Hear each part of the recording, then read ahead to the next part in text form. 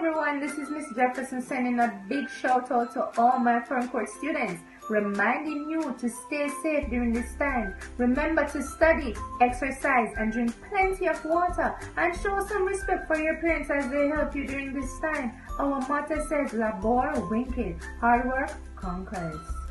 Students, I know you're going through a difficult time, a very trying period. I want you to be strong, bold, and courageous. Be yourself. Be a go-getter. Go and get 100% on the exam. And you know I am here with you. And you can call me at any time to support you. Have a good day.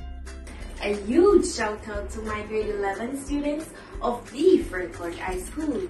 I do hope you're keeping safe and studying in preparing for your CSEC exams. Finally, stay safe during this pandemic and don't forget to wash your hands. Good day, ladies and gentlemen. Mr. Hales here reminding you all to keep safe in this global crisis. Stay at home, live right, treat your body right, and remember, food is life. Take care of yourself. I hope you're staying home and you are staying safe.